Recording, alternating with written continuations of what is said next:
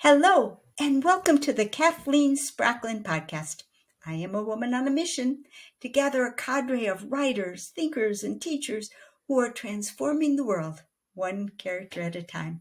And it all starts with one thing, a deep understanding of human motivation, why people do what they do, and the forces that drive them.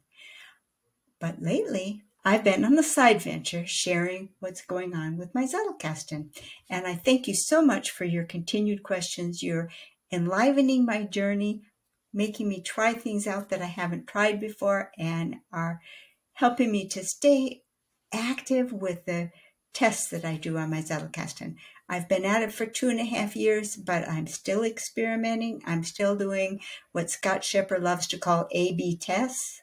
And so I'm still learning more about the Zettelkasten. So in these podcasts, I'm really sharing my journey. And with your notes and your comments, you're helping to shape that journey. And I appreciate that. And I appreciate you. So thank you. Well, today I'm working on an essay. If you've been watching my podcasts for very long, you probably know that I wrote a book, Writing with Emotion.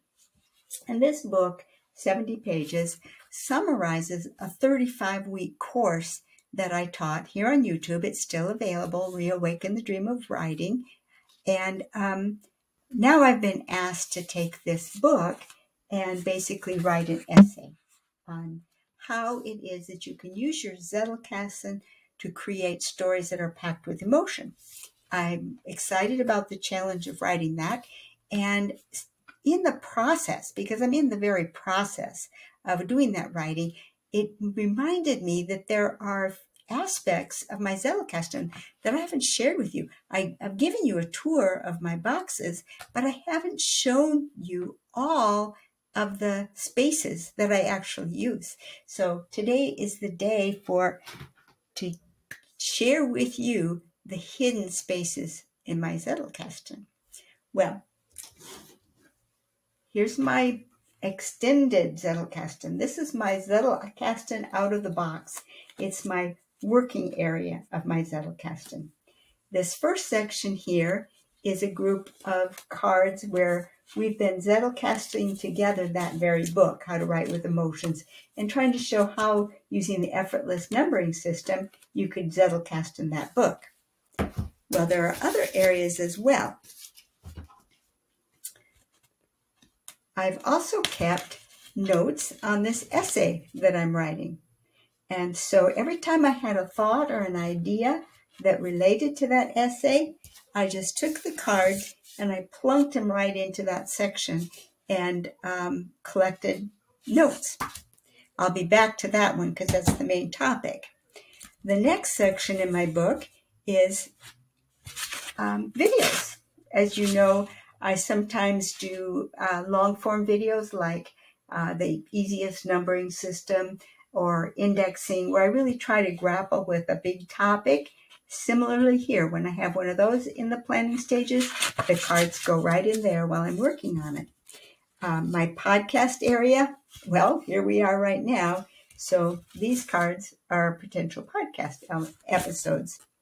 Then this big section is for my physical monthly newsletter. I publish a real physical monthly newsletter that arrives in the mail to subscribers, and it has a number of sections, and so I just keep notes as I go for the coming issue. I just had an issue that went to the printers on Monday, so the section is pretty lean right now. Then this is the section for if I'm really actively working with a book, then I keep my bib cards right here because I don't have to go back to my bib drawer all the time to pull them out to make another note. I just keep them in this little active bib section. And this last section is one that I want to share with you that I think is really important to having a successful Zettelkasten and not have you spinning your wheels, not get frustrated, and not feel like you're never going to get on top of it. And that's why I'm going to share it with you. And I have never seen anybody do a video on this section. So I'm going to cover that, and then we'll get back to essay writing. This section, And it's yay thick. It's not quite 1/2 inch thick right now. 1/2 inch is my boundary line.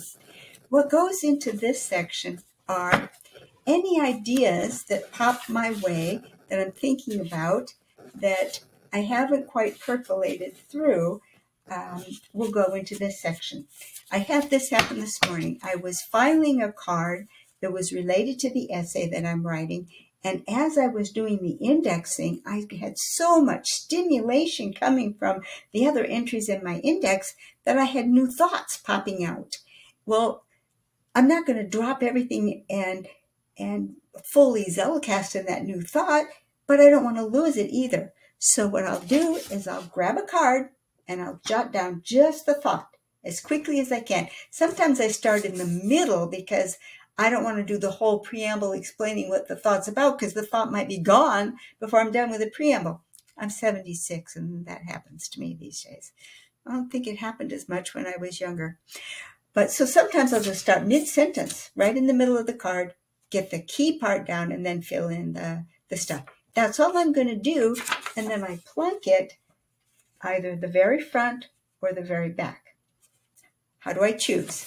If it's a random thought that, oh, is so fascinating, but it's not directly related to what I'm working on at the moment, I file it to the back. If it's super related to what I'm really actively working on, I file it to the front. That's it. I just plunk it in that box, and then I'm done with it, and I continue working on the thing that I was working on. Well, there's another purpose for this section, and that is you can be right in the middle of something and time is up. I will spend hours and hours and hours working on my Zettelkasten, but I specifically block out 2 hours in the morning. And at the end of that time, when time is up, I have to stop what I'm doing. Well, if I'm in the middle of indexing a certain card, that card will go right into the front of that box. So when I'm next ready to process that box, oh, there it is. And when do I process this box? Whenever I have a few minutes of time. If I've got, oh, I just finished recording my podcast and I still have a half hour left before dinner. Here they come. Or I'm all dressed for church and I don't have to go for another 10 minutes. Work on this box. You'll be surprised at how generally you can make it. I do not make working on this box it doesn't invade my 2 hours of precious time in the morning unless it gets more than a 1/2 inch thick. If it gets more than a 1/2 inch thick, my next 2-hour morning session is clearing this box. Well, this morning I had to clear it because it was way thick. But it was way thick for a reason. I had pulled all of the cards for my newsletter into all of the different sections of the newsletter. And so I had cards from all over my Zettelkasten packed into my newsletter section.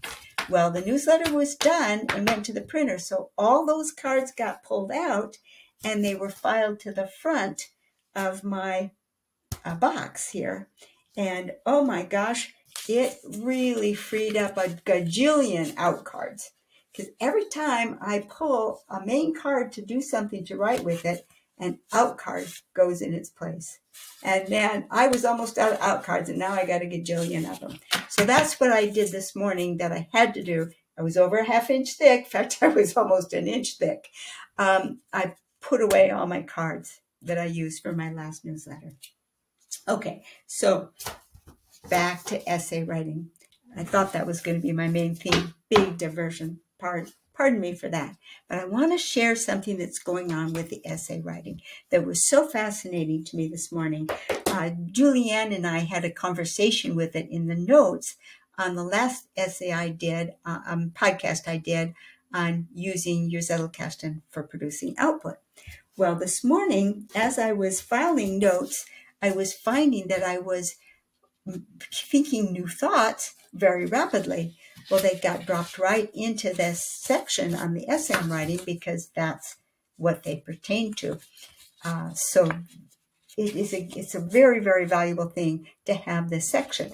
Now, the cards in this section, as I'm thinking about producing an essay, are generally going to be my thoughts, things that I've decided, oh, I'd like to include this, and I just throw the note in.